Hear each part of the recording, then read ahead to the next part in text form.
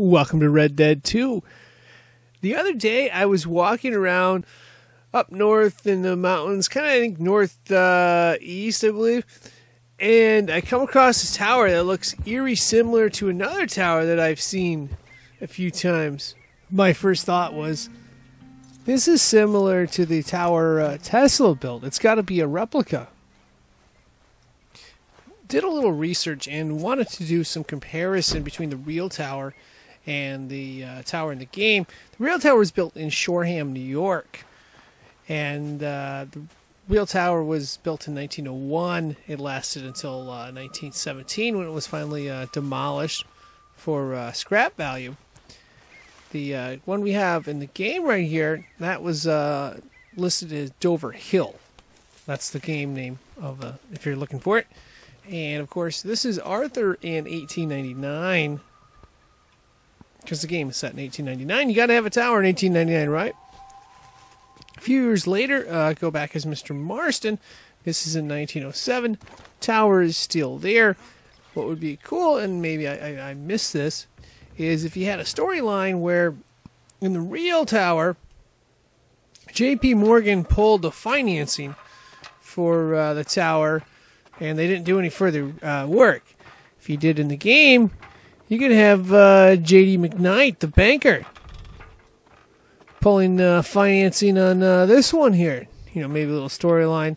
Maybe there's something I missed. I didn't do the side mission yet with Bright Bouncing Boy, but that could be a cool side mission there. Cool little thing with it. Having Mr. McKnight having a hand in it. Maybe there's a paper part I haven't read yet.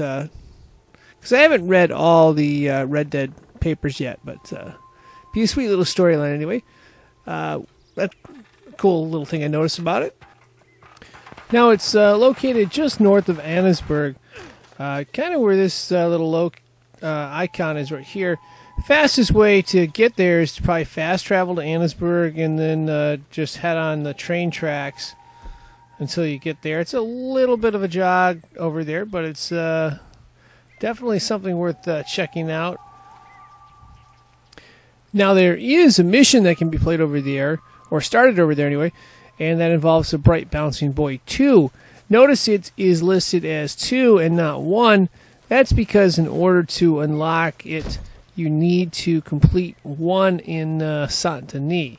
If you complete 1 in Saint-Denis, it involves, I believe, a submarine, toy submarine.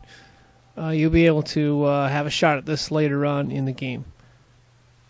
Now, if you may have noticed on the right, there is a cigarette card that is available. It's under Amazing Inventions, called the Electric Light Bulb. Picture of a light bulb, of course, on the cigarette card.